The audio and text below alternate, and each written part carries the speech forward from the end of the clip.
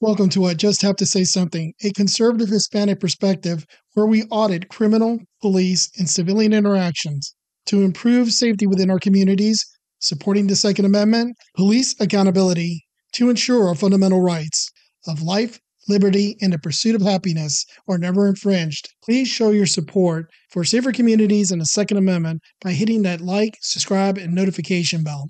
Today we have a video of a man who confronts three thieves breaking into his car. This concealed weapon holder ended up sending two out of the three to the hospital.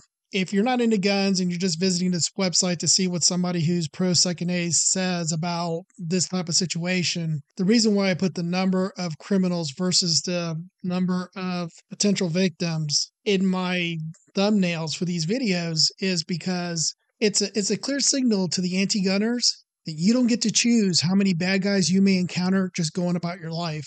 This man was not a vigilante. He was just walking to his car in Chicago, the gun control utopia of the United States. And this nonsense happens day in and day out. You're also going to find that a common gun control narrative that we'll get into in just a little bit.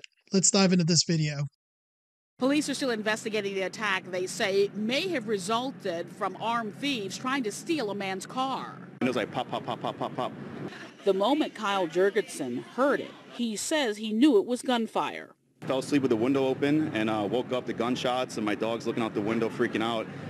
Probably heard, I'd say 8 to 9 shots. The gunshots rang out early this morning in the heart of the city's loop, when Chicago police say a concealed carry license holder exchanged gunfire with two men while a third person jumped out of the victim's car and ran off.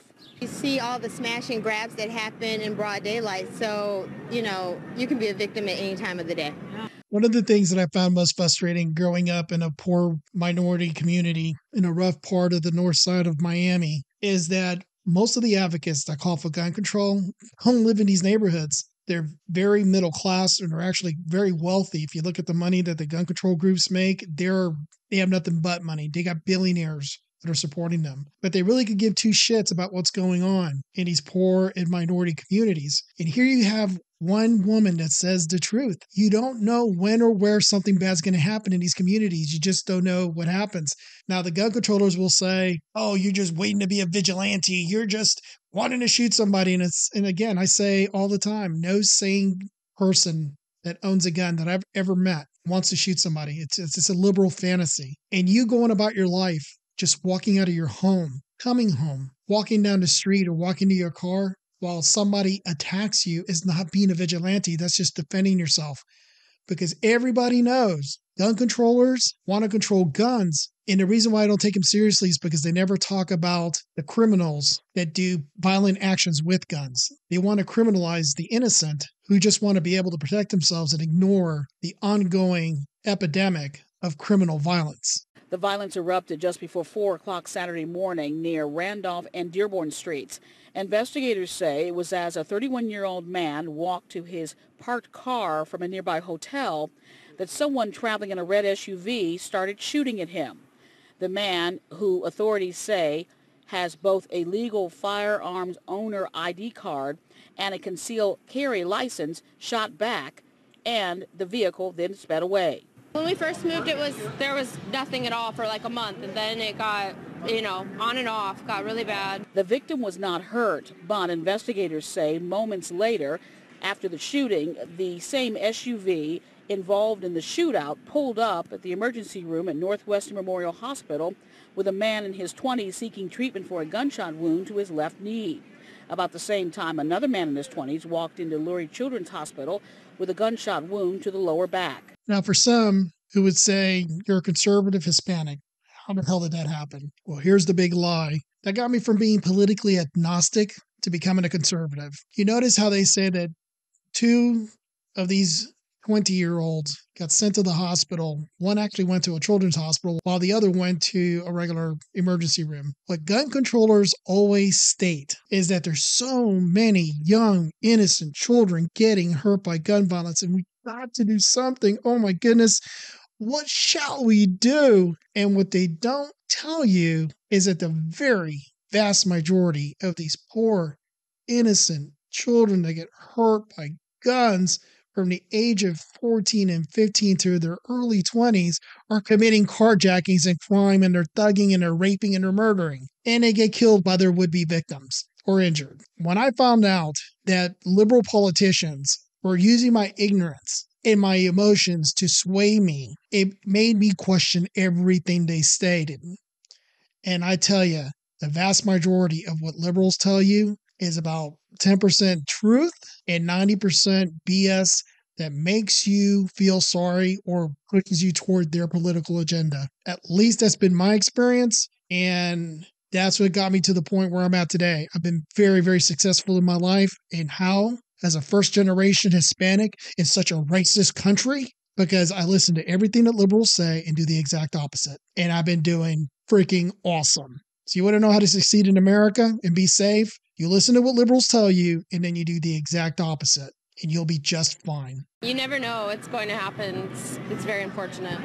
Now, the two alleged attackers do remain in custody while detectives search for a third. Remember, this is at least the second incident in a week where a legally armed citizen has shot an alleged attacker, trying to avoid becoming a victim of a crime.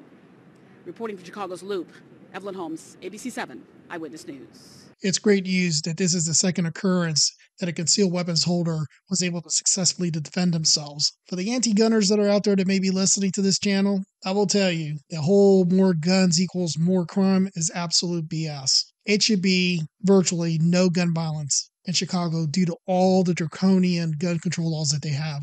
And yet it's like basically the murder capital of the United States, if not right behind Philly. It's outrageous. But before you say, well, if we just take the guns away, then the criminals won't have access to it. And I will ask you to look at what's going on in the UK. I will do a video on this. I read an article that there's a knife attack in the UK about every 11 minutes, and it is a tremendous problem. So even if you got rid of guns, things won't impact from a public safety standpoint until we all get serious about holding criminals accountable. It's not about the tool, it's about the criminal. You could put me in front of 1,000 guns at an NRA show, and it would never occur to me to do violence on anyone. I don't know any gun owner that would just be like, hey, let's go rob a store. They'll be like, dude, free ammo, lots of guns, let's go to the range. Let's check this out. Let's check that out. But to go out and commit an act of violence toward anybody? No. Gun control doesn't work. The only thing that really works is to change our educational system so you can start giving people different opportunities than to lead a life of crime. And when people slip up and they make mistakes, you give them opportunity to correct. But if they commit a violent act with a weapon, and here's somebody who's very pro 2A will tell you, you commit a violent act with a gun, it should be like we had in Florida many, many years ago. We had 10-20 life. You use a gun in the commission of a violent crime, you do a minimum 10 years. You get 10 calendars. Here you go. Have a nice day. You shoot that gun during the commission of a violent crime, you get 20 years. You hit someone or kill someone, you do life. You want to stop violent crime? If we're really serious about stopping gun crime in this country, there's two things the anti-gunners have got to do.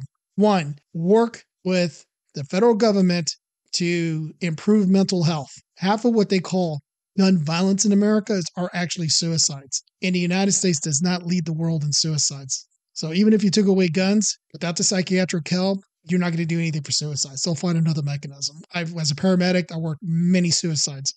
Very few of them were guns. Most of them were drugs, were for prescription drugs.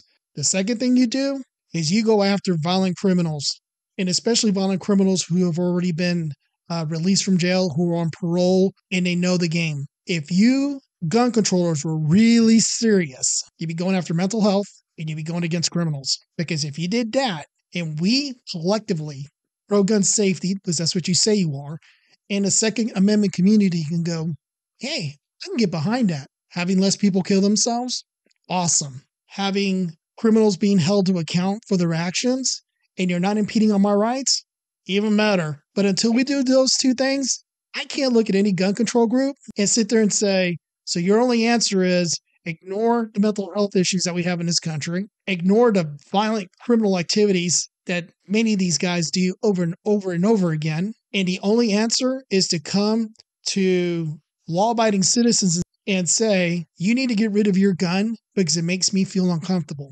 Not the criminal, you. Oh, and by the way, we're going to defund your police because we're certainly not going to do it in my neighborhood. These rich Karens, when they call for defunding the police, I guarantee you it's not in their neighborhood. And even if it is, if it's some kind of virtual signal, it's going to be replaced with private security, just like they do in many, many areas. So again, gun control only hurts, in most cases, Black and brown communities and poor communities where they're the worst crime, the least resource from a policing standpoint. And now liberal politicians want to add all these fees, training. This it's just common sense. And all it does is it makes it harder for the poor and the working class, that single mom, that single dad, to be able to defend themselves. So they're stacking the cards against the innocent. And that's why I'm a conservative and I don't apologize for it, because liberals are harder on the innocent than they ever are on the guilty. Be safe. Make sure to carry safely and legally, and always be ready to defend yourself and those that you love. Thank you for visiting. Please like and subscribe and share this video.